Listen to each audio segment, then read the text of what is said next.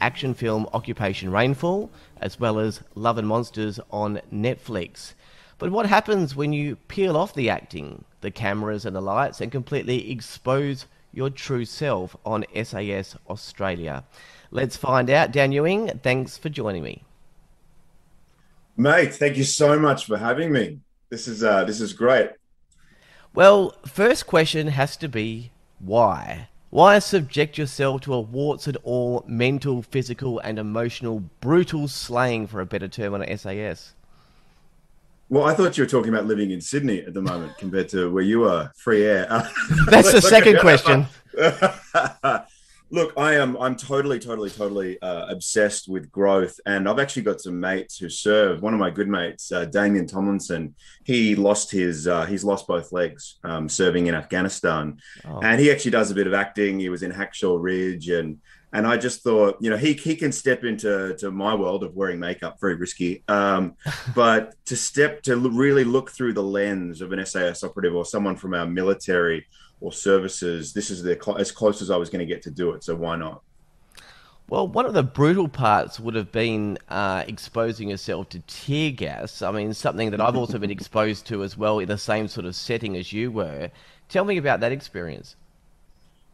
Well, I think I said in a previous interview, I think they wanted a long-winded question, but I just said they had me at tear gas. It's the great leveler, so it doesn't matter whether you're the smallest recruit in, say, Bonnie Anderson, or the biggest in, say, Sam or Mark Philippoussis. It's the great leveler. And it's quite fascinating to see how some people's bodies cope with it as opposed to others. You wouldn't think that some of the biggest and strongest people really suffered with it, but it was. I can't imagine. Just you start having thoughts after about people going through that and not in a, let's call it a very safe scenario, because it was a safe scenario, although albeit dangerous, and a little scary. We'll call it scary, but to go through that, I cannot imagine what it would be like in real life. In the promos and in I think it's the first episode, you spoke to camera in one of the scenes saying, "What would Dan Ewing do if his back was against the wall?" Well, you've been on SAS now, so what would Dan Ewing do if his back was against the wall? Well, we can't give too much away, but I'm very proud of what I did with my back against the wall. Look, I like to set an intention. Some people call it a goal. That goal was to pass the course.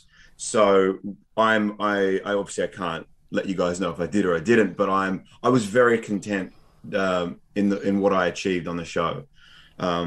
I'll say that, and that doesn't mean I passed. Doesn't mean I didn't pass. But for me, it was just about giving it my absolute best. And I felt when I left there, I was very, very content. And yeah, I wasn't. I don't feel I'm one of the people who thought, oh, maybe I should have waited a bit longer to have a cup of tea and a Tim Tam. Like, people in the industry say that you're friendly, personable, charming, just a really nice guy. I mean, how does that compare to having to be really serious on SAS?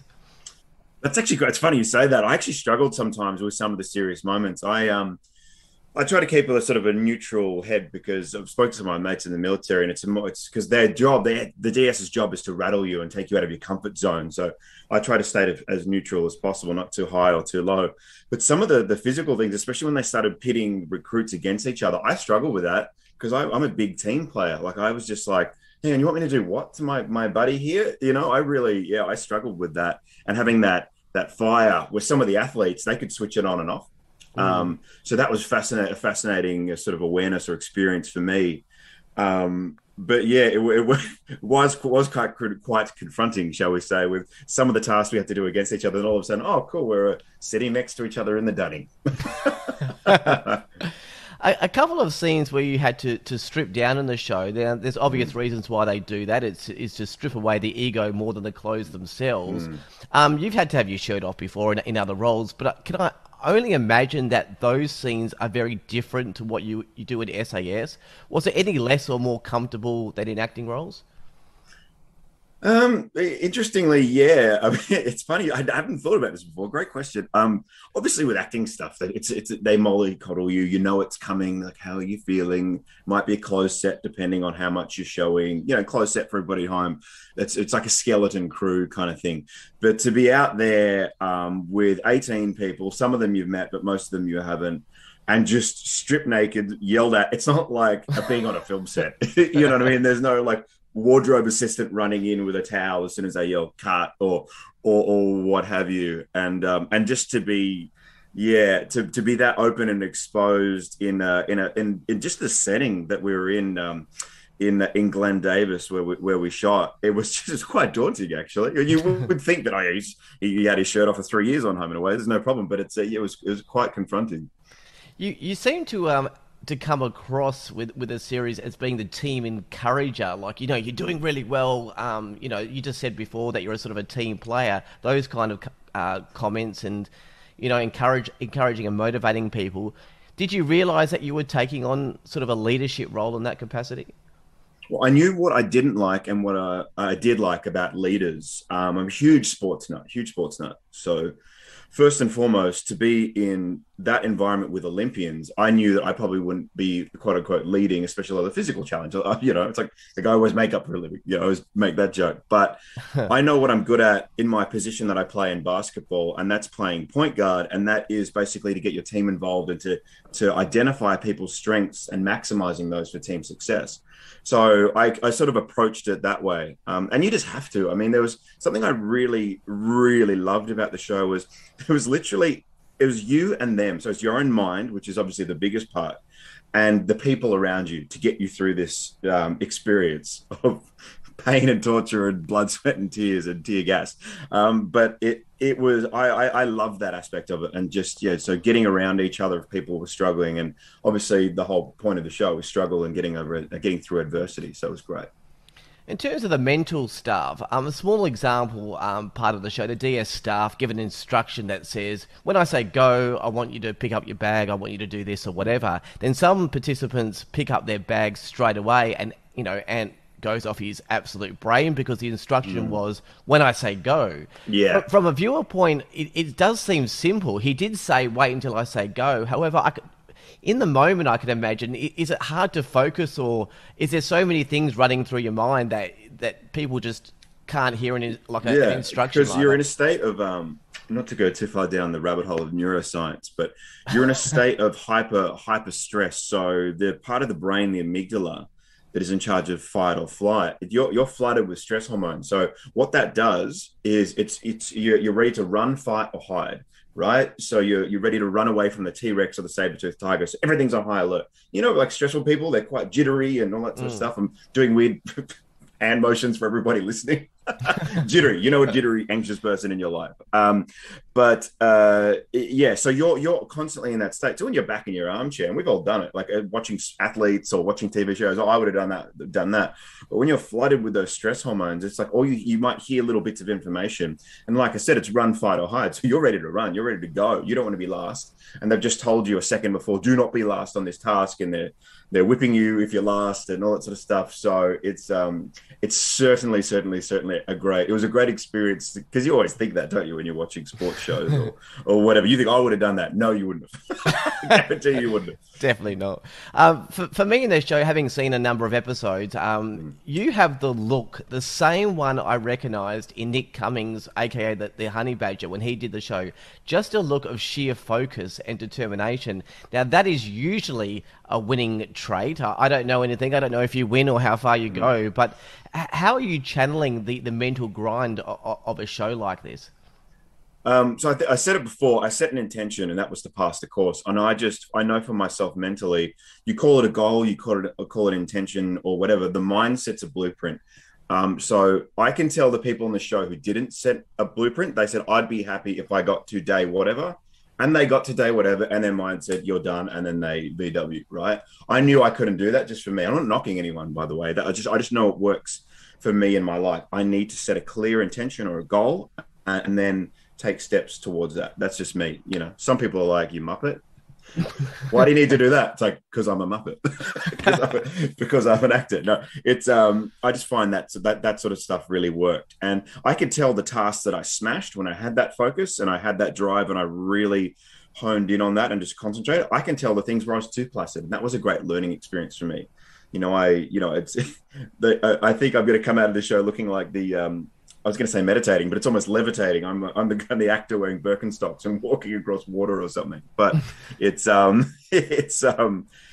could tell when I was too placid, and you need to be able to unlock that competitive edge, that controlled aggression, like the DS talk about. There were certainly times where I was too relaxed and I was kind of flopping around, and that doesn't work on the SAS course. Yeah. I'm not sure this one how spoilery this question is, but there's always something that the DS expose in each person. It might be fear, it might be doubt, it might be childhood trauma, it might be anger. Are you able to mention, I guess, what was exposed in you, or a weakness that they thought? What did the DS find challenging? No, I think with me, they would just like unleash that inner. I think with actors, a lot of the time, I'm super super genuine and super open, and anyone who looks at my social medias, I talk about everything, past experiences, absolutely anything. But sometimes I one of the interesting little tidbits I learn about myself is just kind of what I touched on before. It's all good to like have a journal and meditate and be calm and be chill and be a team guy and positive.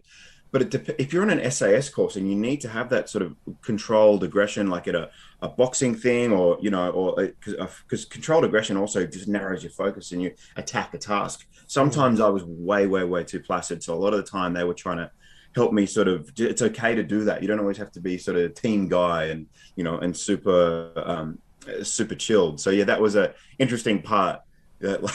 And boy, do they try to whip it out of you. My gosh. I can't wait for everyone to see. It's just such a great, great fun show. And just seeing people who who you've seen before in other arenas, just getting absolutely smashed. I can't wait for everyone to see it. Well, talking about some of the other people, is there anyone you clicked with during the show that perhaps you've kept that rapport going since leaving the show? Is there any special bonds in there? Yeah, well, we've got a great chat, a very funny group chat. So at the moment, this is insight into the recruits. We're sharing around funny inboxes we get from people. There's some very, very creative Aussies out there. So on that note, I would just advise anyone who watches the show, just be kind in the comments. Don't send rude DMs because you're going to end up in the group chat. No, I think. Do you know what the honest answer is? It's not a drama show that's very produced and scripted. Or a reality show that's let's call it a dating reality show that's scripted. There was actually no one argued. People had these great different points of view and opinions, but we were very, very lucky with the people we had. Very lucky, and everybody was conveyed their opinions, but there's none of that cliche telly drama. The only drama was from the voiceover guy who scares the crap out of me. I don't know, like I work in the industry, and I'm like, man, that voiceover guy really sells this. I'm not going to mention it, but there were a few things after episode 3 people might want to tune in. There was a few things going on with a few of the celebs, but there definitely were a number of different personalities though in this season. It'd be interesting to having all you guys on Big Brother together. That would be interesting. How did it go living with so many different kinds of people? Oh, I loved it. I mean, because you can remember my line of work is people, is transforming into different characters. So I was just a junkie for it, for want of a better term. I loved it. And for me, because being a sports nut, I mean, it's always great to hang out. Because Manu and I, we did the same series of Dancing with the Stars. I'm still so angry that he took that mirror ball trophy. It just affects me every day. And I know, I met Bryn before, but yeah, across the board, just being again, for want of a better term, on top of Olympians for a couple of weeks. I mean, just think about that. For being a sports nut, to be there with Olympians, and it's not like you're hanging out with them at an event or having a chat at something. You're literally living with them. So to see what Olympians do, mate, like their mental mindset and process, that for me was just unbelievable. And everyone. Just seeing Yana and talking to Yana Pittman, who's a mother of 4, and then she's a doctor as well, and she was an Olympian. I'm just there going, Oh yeah, I wore fake tattoos for 3 years and now I do movies. That can you imagine? Like me, I was just having a ball. Hey, just a question about the challenge. When you pass a challenge or a Mm, challenging obstacle on the show, is it just relief? Because I ask that because for some, you can see that the achievement was more than just the obstacle. It was almost like they'd broke free from something that was inside of them, like for their whole life. How was it for you? Is passing something just, okay, yep, I passed it, that's great, move on to the next one? Or mm. is there more to just passing one of those, the big obstacles? Well, it depends how. It depends if it's a true fear or phobia. So, I say it on the show. I mean, it always looks good in the trailer. I have no fears. What a wanker that guy is. Sorry if anyone's offended by that language. But I don't have any phobia. Like, everyone's afraid. Like if I have a gun pointing to my head, of course I'm going to be scared. If I'm looking over a cliff, of course I'm going to be scared.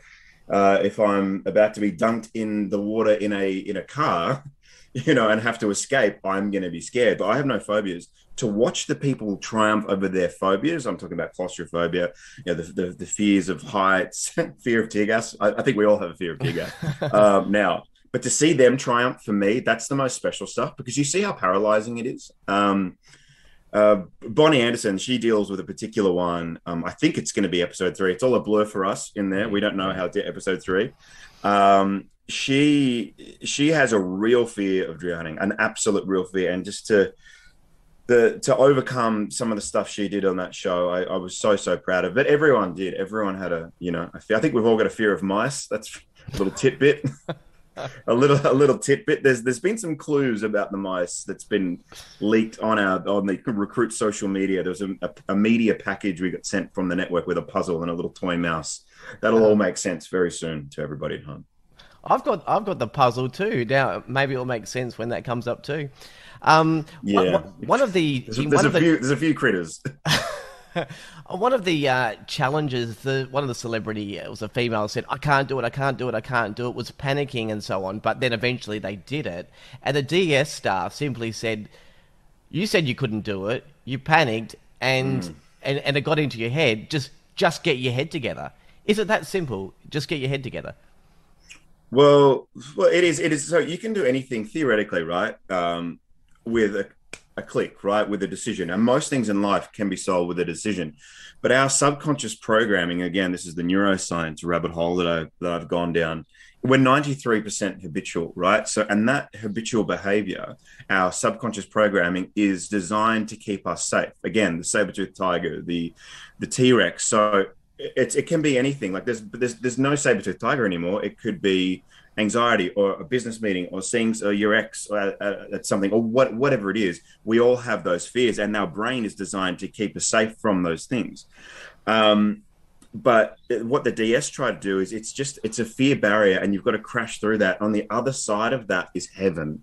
It's absolutely heaven, and believe me, from seeing people go through this, and obviously myself, I was had the bejesus scared out of me. But seeing people who got over, who really triumphed over one of their phobias, you can actually feel the energy radiating off them. You can feel it.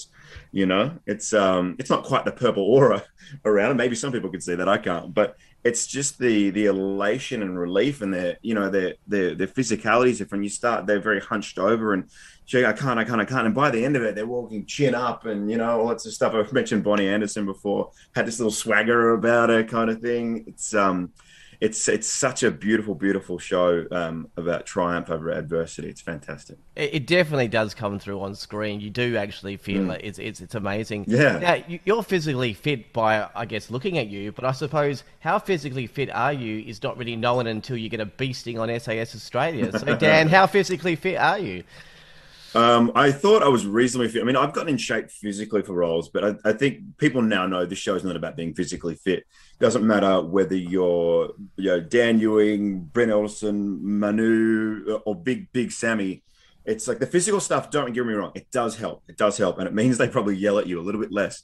But it's the mental game, man. The mental game. Like you've got to be I think I talked about it a lot in the show. It's like I'm not waking up and doing my journal with my little boy, my gratitude journal, with my little boy, and meditating.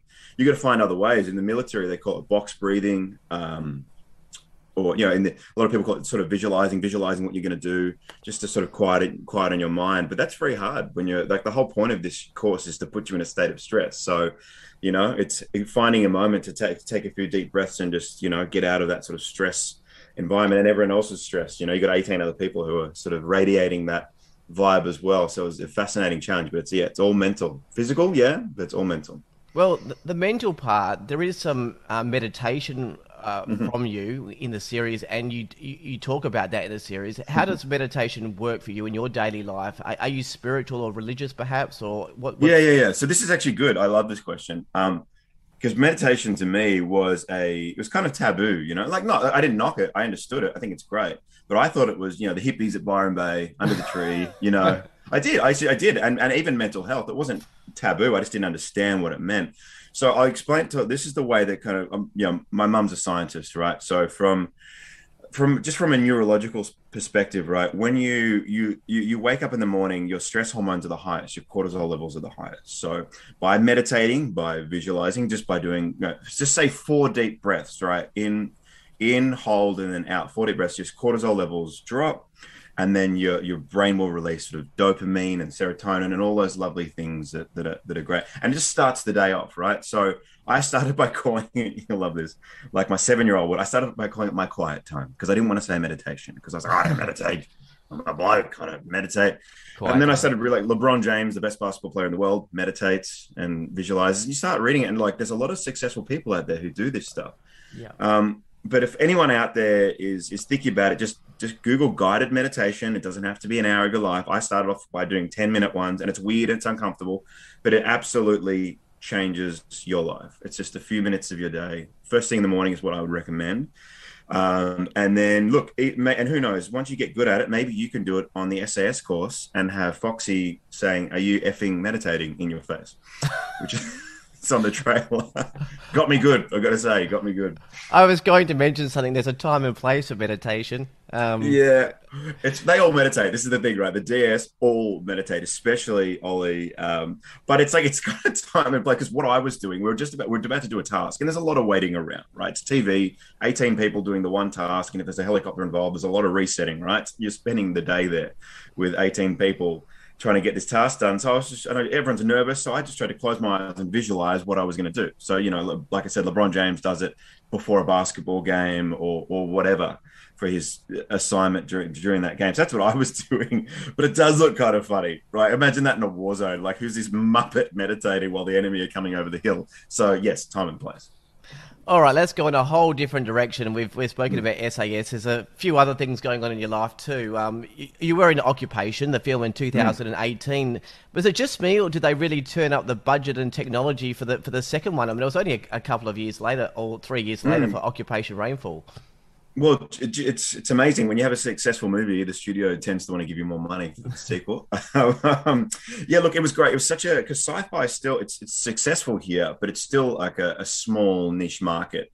Over in the US, it shot to the top. So Occupation, the first movie, shot to the top of the Netflix charts and sort of stayed there for a few weeks.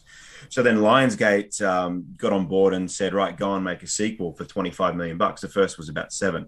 So then we were able to bring in sort of King Jeong and Jason Isaacs and Daniel Gillies and Tamura Morrison, who's now sort of he's reigniting the Star Wars his Star Wars character in Boba Fett. So and then we've done that, and then that's been the top of the charts for. So that was top of the Apple TV charts over in the US for, I think it was about a month, and it's done extremely well overseas. So it's a very, very exciting time for that little franchise.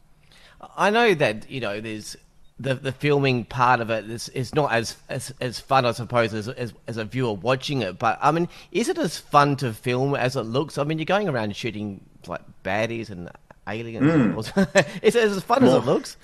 it's more fun than SAS Australia. Oh, it's great, and it's I just love it. I love, like, again, I love the team environment. I love leading movies. To be the lead of that film with a cast I look at the IMDb of it. It's like number one, Dan Ewing, and then it's like and then sort of down from that, it's like, gee whiz, I'm team captain of this monster of a film with this cast. It really, it's pressure, but it's also a great honor to do that sort of thing. But it's so fun. I mean, come on, it's my it's like you're doing these stunt sequences and there's explosions and like just and to have the big toys. I mean, anyone who knows film and TV, to get the big exciting toys and camera cranes and to have we had a hovercraft for goodness sake, you Mm. know, it was amazing. And do you see yourself as the leading man now? Have you stepped out of the shadows? You are the leading man. You accept that? Oh, well, I've led most of the films I've done, Mm. but I think now it's more of an international stage. So yeah, there is certainly global, um, a much more sort of global awareness of me, and Mm. we were quite patient with that. So after Home and Away, what some actors choose to do is they'll jump on, like a one of the sort of CWE network shows, and they're great, like a Flash or an Arrow or something like that, and whatever. I just knew I love feature film so much. There's something about film for me with the narrative, the beginning, middle, and end, and that objective. But the TV formula, I wanted to break out of a bit. I just felt like I loved it, but I wanted to Mm. hold off on that. So to be cast as the lead antagonist. Sorry, spoiler alert.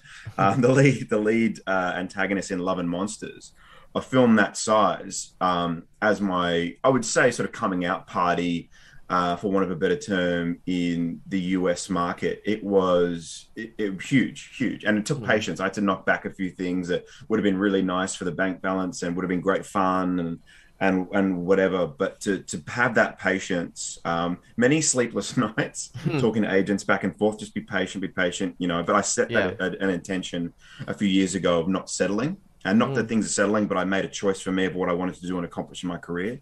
So, to be rewarded with Love and Monsters being the number one movie in the world for April and May on the biggest platform in the world Wow. in a pandemic, I was just it was stunned. I still again I every now and then I'll do an interview or have a request about talking about Michael Rooker and Dylan O'Brien being in that film with me. I was like, oh yeah, I was in a film with those blokes. That was Mm. great. I was going to ask you about, about how big the film is, but you mentioned that. But with Love and Monsters, which is, as I said, on Netflix, great film. I watched it last night, and I would say that it was a cross between maybe Lord of the Rings and Men in Mm. Black. I mean, how would you describe the film? Oh, it's a real homage, I think, to the '90s sort of action adventure films. It's like I think with a film when it's the title's Love and Monsters, yeah, here we go. But I think the guys at 21 Laps, so they do Stranger Things. So if that for everybody at home who's seen Stranger Things, they're masters of tone, and they Mm. don't just do insert teen action adventure here. They really add a lot of interesting layers. I'm sure you'll agree. It wasn't your cliche in the middle there. It's a really really great narrative. Sure, plenty of action adventure, but there's a lot of heart in it, and some great humor, and one really great haircut. I'm sure you'll attest to that. Well, Yeah, the nice one great wavy, wig. long sort of, yeah, haircut. Oh, and yeah, this is a great film and TV story. That was actually meant to be much longer, but they thought my character looked too much like a Viking. So it ended up being that what can only be described as Andrew G when he was Andrew G before he changed his name back to Ginsburg. Yeah. Do you think that? Is that a good comp? Yeah, yeah, yeah. I'd say Yeah. go with There you that, go. yeah. Um, well, Get out of Andrew Ginsburg, by the way. Osher, sorry, Osher. Osha. People being attacked by King Kong-sized crabs or frogs in the movie, it's kind of bizarre, but it's a lot of fun. But Mm, also, it's another side of you. It's a more darker, as in serious, but also dark comedy, sort of. mm. Because it's a sort of a big. It's a weird kind of way to put it. But Yeah, black comedy kind of mix. Yeah. are you enjoying the versatility of your roles now? So, comedy, action, Mm. there's soap in there, there's everything. I mean, in Yeah, your no, I past. love it. I think as actors, you want obviously a established ongoing career of excellence and success. I'm not overly biblical person. I'm spiritual, but I love there's a passage as I can do all things, and I think as actors, I mean, don't get me wrong, people can make a lot of money doing the sort of one genre, but for me, I just love the transformation aspect because that's what I do things that scare the crap out of me. I love that. I love going, well, I can't just look at my Ivana Chubbuck book technique thing here and set this clear objective here. And this, I love going, how am I going to accomplish this? This character's so conflicted and why are they doing this? And yeah, I don't like a formula. Formulas are just like, I don't like it being too easy. As a viewer, I don't like knowing what's going to happen in formulas and all this stuff. So I love stuff that challenges me. So yeah, that's for sure. So, if you had to sort of pick a movie, what kind of movies would you like to be in the future? What kind of roles? What's maybe an example of something that's already been out there that Great, you would great like to? question. I've got a few things I want to tick off. I love because I'm such a huge fan of Gladiator. I would love to Ooh. do a swords and sandals thing, but not just it can't. I'm so action. Action must be secondary to good character. I'm a Nazi for that. And if I've got a bucket list, I've always wanted to do a Jurassic Park thing, just because of the franchise. The franchise is so like I still listen to the soundtrack because it gives me that sort of inner child of love of movies. Anytime I start drifting into like it's a job mode, I start listening to soundtracks from when I was a kid. But I love to do just a real. I'm about to start I've got a project coming that's it's just where I'm playing two different characters, shall we say? Hmm. And that for me, I've seen Tom Hardy is a master at that. Um, in here, yeah. So just for me, that sort of challenge of how do you do that? How do you step? Because it's not just you can commit to one character and see you later. Shooting schedules are very different. They can try to help you out, but that is going to be a very big challenge. I'm looking forward to that. Maybe a suggestion for a challenging role. And you're talking about a Vikings type thing. I mean, Jason Momoa is in an Apple series called C, and it's I kind of like love the it. Viking series, but they're all blind, so they're all fighting sort of, and Yeah, not knowing where they're going. That'd be an interesting show to film, I would I imagine. But love. I'm so glad you mentioned that. That's one of my favorites because it's like it's kind of taking the Game of Thrones vibe and taking it to a whole new level. So I love things that are different. Um, yeah. So for example, like when I say like formula, like I love what that very good for audience members. But like your meat and potato shows where there's going to be, it's like it'll be the cop show. It's like CSI this or whatever. Great shows. I used to watch them. But for me, I go, oh, I know they're going to get the guy at the end, or they might take two episodes to do it. It's going to happen. I mm, just love not knowing what's going to happen. Like Breaking Bad for me, that sort of thing, or True Detective for oh me. yeah. I love kind of feeling challenged and unease and really invested in what happens. And that's hard as an actor because you work in the business. There's cameras and makeup and producers and directors there. So for me, when I'm really sort of they can really invest and engage me. That's the shows I love. I know when you do interviews, you get asked lots of questions about home and away. So I'm only going to have Mm, just the one question, only the one.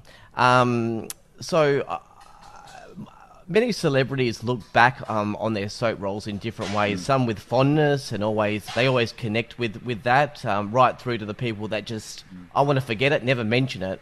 Where do you fall on the spectrum? I can't stand people like that, man. I loved Home and Away. I love Home. I love the people on there. I love the show. I think people forget that it is Australia's favorite drama, and it runs Channel 7. It might be a taboo thing to say, but that show runs their whole network. And I just think it is such a fantastic show with amazing people, and just what they can do in the time they get it in. I love. I went back and did a cameo, which is like, oh, you went back, and people were acting like it was a big deal. I'm like, oh, I love that show. They're so fantastic, and I was picking up conversations I'd had 4 years ago. Mm. What they do, I don't think that show gets enough credit, and the people get enough credit. But I don't. Well, everyone's entitled to an opinion, but I don't connect with people who look back on their time or frown on their time. I love it. I look back and love it. I still stay in touch with crew members just as much as I do with cast and what the showrunner Lucia Dario does there and Louise Bowers, their script producer. It's amazing. I mean, imagine churning out that much storyline every single episode and having to shoot it in a beautiful way that looks appealing. That's not just it looks like a cheap studio show. So I tip my hat to them. Second last question. How are you going with the acting industry in terms of COVID? There's lots of pressure on crews, lots of Mm, people out of work. I mean, how's the industry and your friends and you going, mm. getting through it all? Well, first and foremost, big g'day to everybody out there who might be suffering. Yeah, there's a Yeah. lot of people doing a lot worse off than me. I stay positive. I was very lucky. I've got quite a few projects in the can, and look, for me, it's more about things might be shifted. Yeah, and I'm lucky that I've been doing this professionally for a while, and I haven't had to do a quote unquote day job. I've got mates who are living in LA that were sort of, gigging actors. They might do an episode here or a gig or a movie there or whatever, but they still have, say, a day job, and then that day job gone, in the blink of an eye because they work in hospitality or at a gym or whatever. Mm. So I really feel for those people. And obviously there was a lot of civil unrest over in the States and what have you. But look, for me, it's the border thing at the moment. The biggest thing is my little boy's in Queensland and I'm in Sydney. So, Ah. I can focus on that being a negative or, look, don't get me wrong, I'd always much rather be there with him, but we get together every morning at 7:30. We do a little gratitude journal. He writes down three things he's grateful for. And Oh. I do the same. And so that's our little moment of connection. So if anyone out there is suffering with that sort of stuff and they are separated by families, just set a time every day where you can do something along those lines. You don't have to do a gratitude journal, although it's fantastic for kids. I can't recommend it enough. But don't focus on the suffering. Don't focus on being apart. Focus on what you do have. I had Father's Day and Archie's birthday on the same day on Sunday. Oh. So I could focus on, oh, it's Archie's birthday and it's Father's Day, down the ups. Or okay, hey, look, it's my son's birthday and it's Father's Day. I'm the luckiest man in the world. I love my little boy and he's in Queensland, having a great time in Queensland. Well, I'm in Sydney, locked up. Oh. I'm It's all how stuck. you see it. I'm stuck on that. The little journal. That's beautiful. Well, To it's let changed you my think. life. It Yeah. changed my life, mate. So I always just think it's funny when actors or people like that or people in the public go, I want to change the world. Start with your own backyard. Start with yourself, right? So I changed my life just doing that. And then I was like, I'll just do it with my little boy, a little moment of connection every day. And yeah, I've shared it, and people have come back, and it doesn't matter how big and strong and ugly you are, or if you're a little cute princess on her way to school. Being grateful and appreciative for what we have is really important, especially in times like this. I mean, we live in the best country in the world. Now, we've got clean water, free healthcare. Obviously, what we're going through at the moment sucks, but you know what? My little boy and his mum aren't in Queensland trying to jump on a Qantas jet to escape the country, are they? Mm. So I think we need to remember we're pretty lucky here. Oh, that would have been a beautiful note to end on. But I did also just want to ask what's coming up for you next. So if Mm. people know where to see you next. On SAS Australia, season two, crying. Look, IMDb is a little sneaky giveaway of what I'll be doing next. I can't I'm not supposed to say anything, just verbally, but IMDb does. And then there's another American thing that, again, I can't talk about. Because you know what, mate? I'll tell you one thing. Studio lawyers scare me. There's one thing I've learned in my time. They're very expensive for a reason. No, I'm very, very lucky, very happy for the next stage, and very grateful for all the opportunities that all the films I've done have sort of opened a lot of doors and have led down this path. But yeah, like I said, I always look back on my time on Home and Away, and especially now this new sort of this experience with SAS. It's really set me up for what's to come. So I'm very grateful for all that. Well, thank you so much for your time. I'm intrigued to see your journey. I'm on SAS and can't wait whatever projects are coming up next. You've hinted at a few, but looking forward to that. Thank you so much. Mate, thank you so much for your time. And just for everyone playing at home, you have the best gaming chair and setup I've ever seen. I'm not a gamer, but I'm going to snitch on you. There's headphones that look like you could be like taking off in some sort of NASA rocket, and that chair looks like it's come out of a like F1, so Formula One car. Okay, so that's everyone at home. He's not in his palace; he's in his hub, ready to take anybody on.